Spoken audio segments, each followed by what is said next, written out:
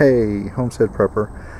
I wanted to show you guys a little problem I've got here. I bought some hydraulic oil in bulk. This is a 55-gallon drum right here.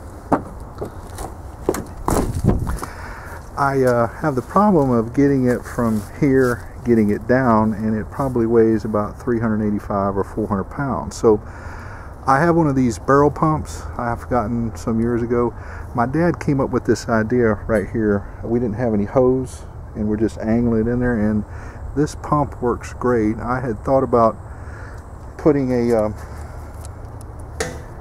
little rod right here and using my cordless drill, but it by hand has just about filled this thing up here in just a few minutes. So this is what we're doing. I've got another barrel. I'm gonna put that in, and then this will be light enough I can unload this by hand and put this in my shipping container. Make sure it's wetted. Okay.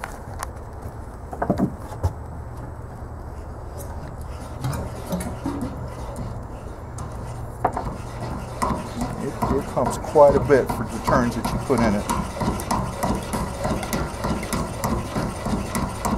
How many minutes would you say total we had in filling up about half of that drum right there? 15, 20 minutes. Well, there's probably less than that. Yeah, probably. I'm talking about actual pumping time. 3 minutes?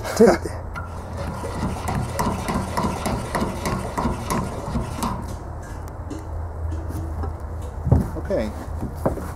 What we're going to do is we got this dipstick right here, and we're going for about half full. Just like I said, I got another drum.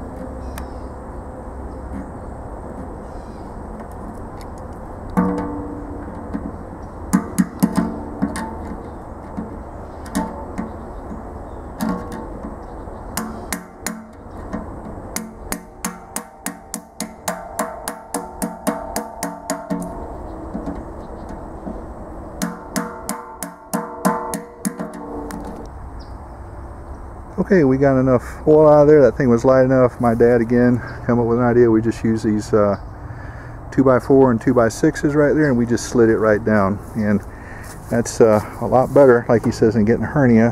And this is a lot lighter and more manageable now, so I can just put it in my container. So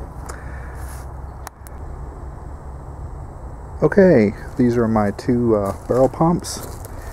You can see this one here on the left is a lot older than the one on the right. This is the one I use for crappy stuff like motor oil that's dirty, things like that, things I don't care if the pump gets contaminated. This is about 15 years old. I bought that at Harbor Freight. This one is a newer pump. I think I bought that about 2 years ago. These things come in pretty handy when you need them. That's all I can say. When you need one, they come in handy. So I've also got another one that's boxed up, you know, as a spare. Okay, well, I just want to show you the pumps. I ended up paying less than $6 a gallon for that hydraulic oil, and the beauty is when I get all done, I get a free barrel right there for burning or putting biodiesel in or whatever. So, okay guys, just want to share that with you. Homestead Prepper out.